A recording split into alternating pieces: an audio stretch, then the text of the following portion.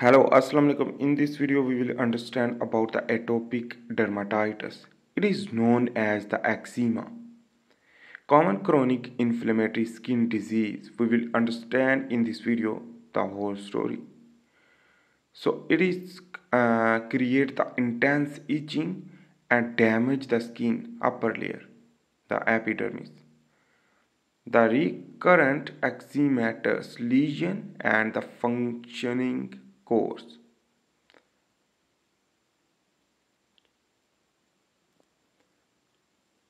Strongly heritability component and the co-occur with other atopic disease such as asthma and allergic rhinitis.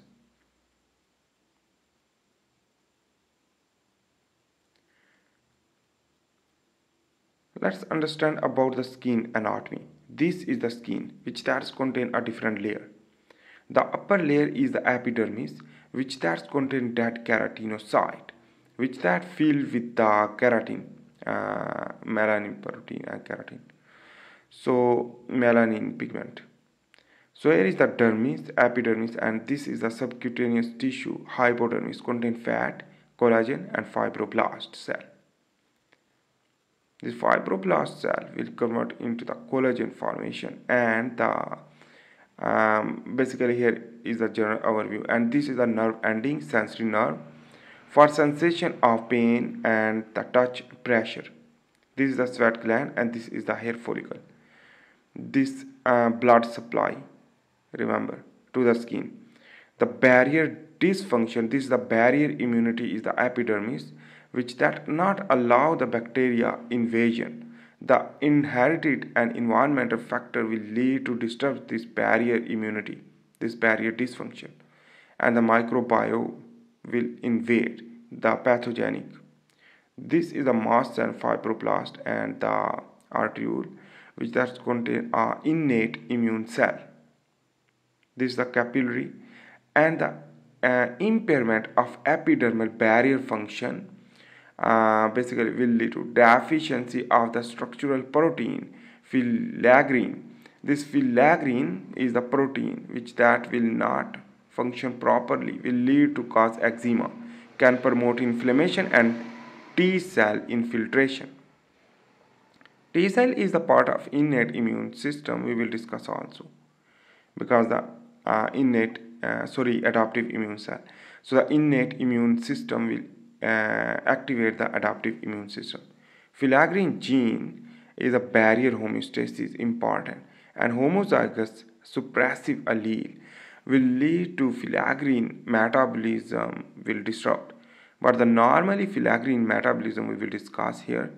This will lead to keratinocyte cytoskeleton modeling will occur due to the filaggrin protein, but also the filaggrin will lead to metabolite to produce lactic acid, amino acid, urea, inorganic salt, sugar, and the carboxylic acid and uronic acid, which will lead to cause the natural moisturizing factor.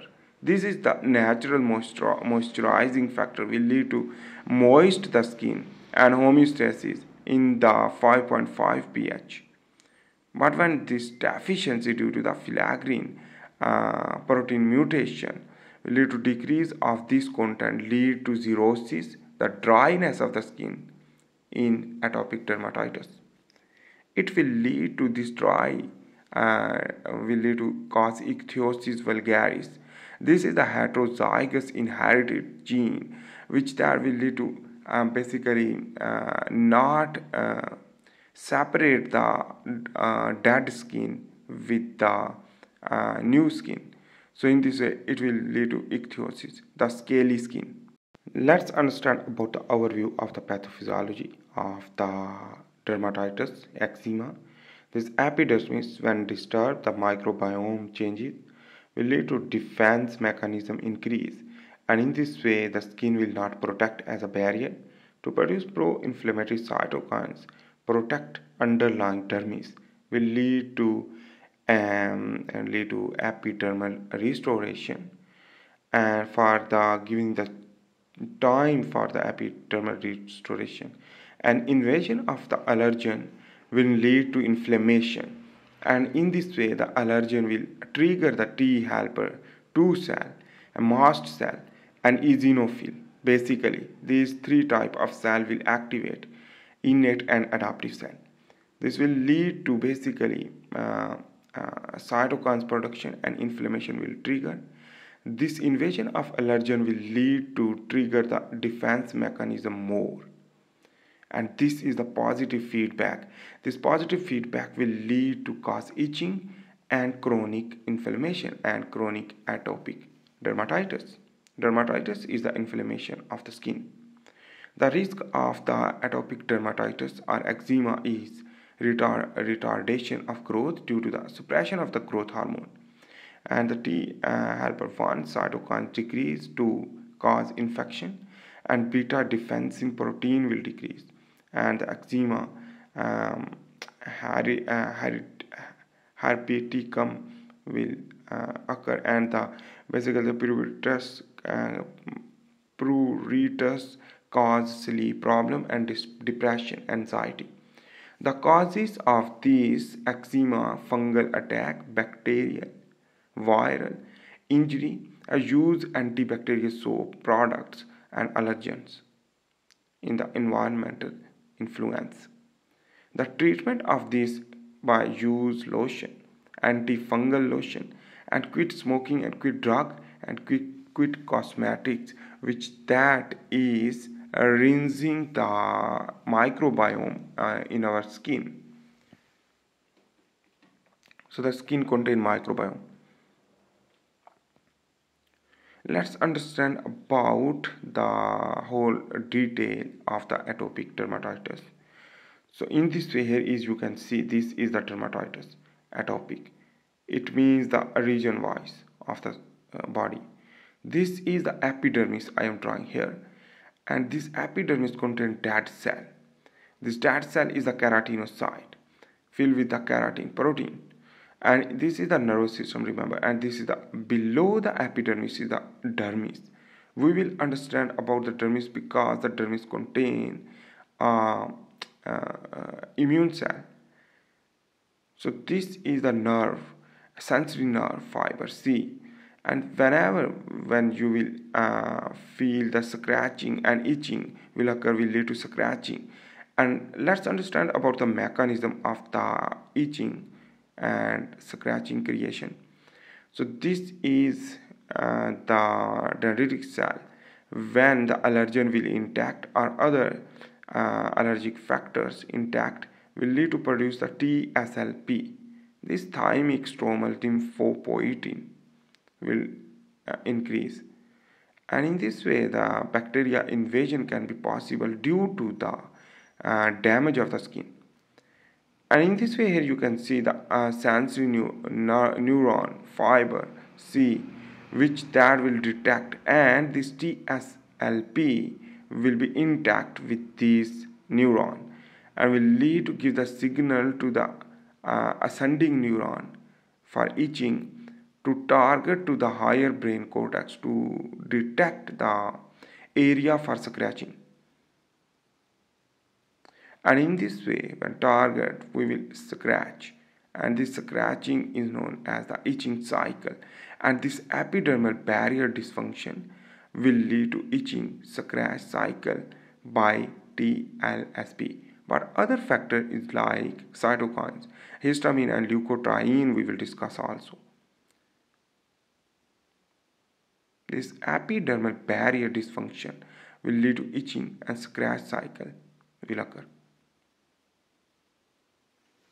In this way, the antifungal and basically this antigen for our body, which that will lead to antibacterial or antifungal lotion or other atopic lotion, which that we can apply to cover this infection progression.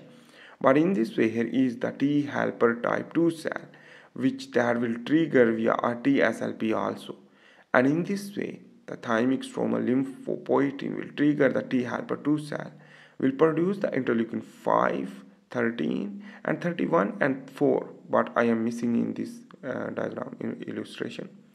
So the cytokines and histamine and leukotriene will produce from the T helper to from mast cell, but we will discuss first the T helper 2 cell will basically trigger the eosinophil recruitment, and this eosinophil recruitment will lead to inflammation via a response, and in this the keratinocytes on scratching will produce the cytokine, also will lead to positive feedback, and in this way the inflammation of the epidermis will occur.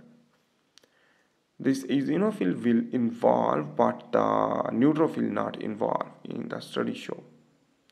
The mast cell will activate due to the allergen in the presence of the immunoglobulin E due to the allergic reaction, the allergic response from the B cell, B memory cell will interact with the Fc portion of the Fc receptor of the mast cell, lead to degranulation of the mast cell. This is the inflammation, and this is the basically hypersensitivity activation will lead to cytokines, histamine and leukotriene will produce, lead to cause inflammation, and the antihistamine will inhibit this reaction and this production of the histamine from the mast cell, while the methotrexate is used for the cytokines inhibitor, and in this the interleukin 5, 4 and 13 will lead to cure the atopic dermatitis as a eczema.